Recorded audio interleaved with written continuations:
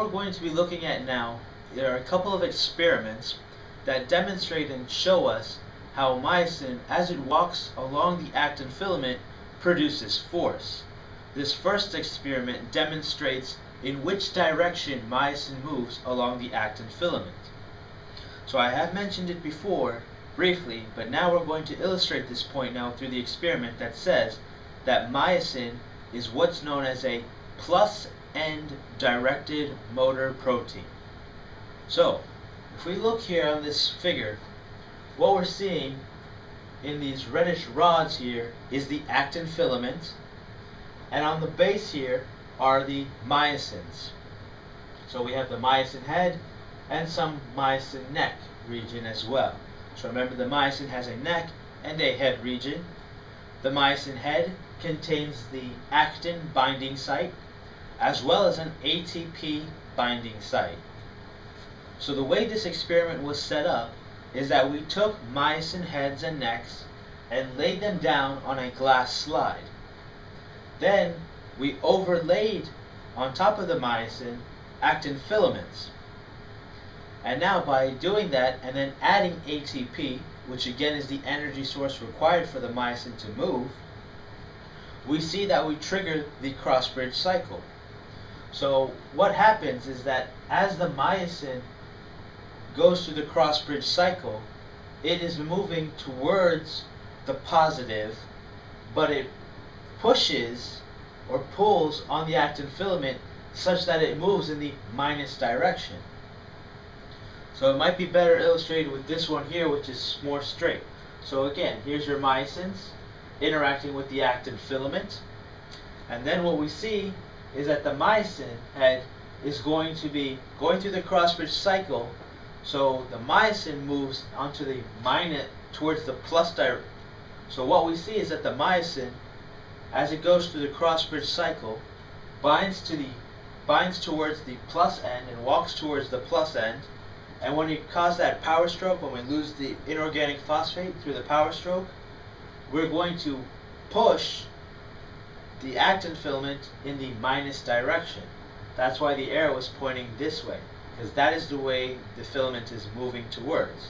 So again, as the myosin head moves towards the positive, it will produce force, pushing the filament in the minus direction.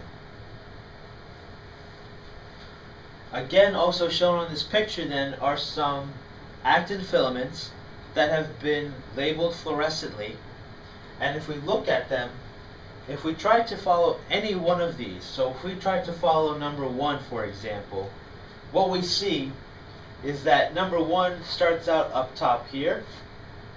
Then in this middle picture, number 1 is in the middle between 2 and 3.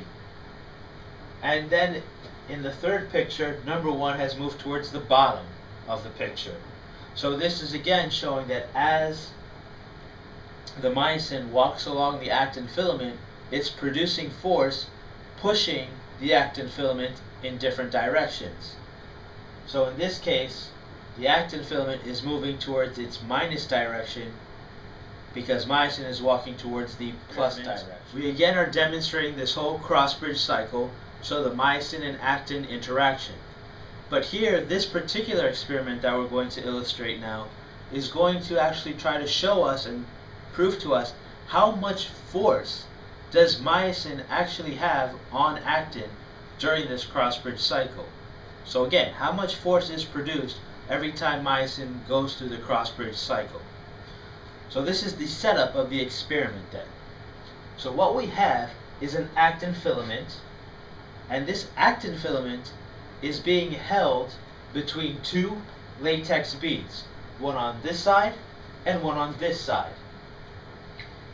These latex beads with the actin filament between them is actually being hovered just above another latex ball, which is covered with myosin heads. Now the way that this actin filament is being hovered is through lasers. So these yellow beams here on either side are the lasers that are holding this actin filament just above this bigger latex bead, which again is decorated with myosin. So this latex bead with the myosin heads is attached again to a glass slide. And now what we're going to see is that when we activate the myosins with ATP to go through the cross-bridge cycle where they interact with actin, the idea is to see how much force does it take to move one of these beads out of the laser. So these laser beams are tuned to a particular force, and we want to see how much force it takes the myosin to move against the force that is holding the bead. So again, we trigger the cross-bridge cycle, and as we can see here, the actin filament is moving in this direction. So that means that the myosin is walking and interacting through the cross-bridge cycle to this side, and every time it power strokes, it moves the filament this direction. So when that happens, we try to figure out how much force it takes to take out this bead from this laser. And as it turns out, it takes anywhere from 1 to 5 piconewtons of force to pull out this bead.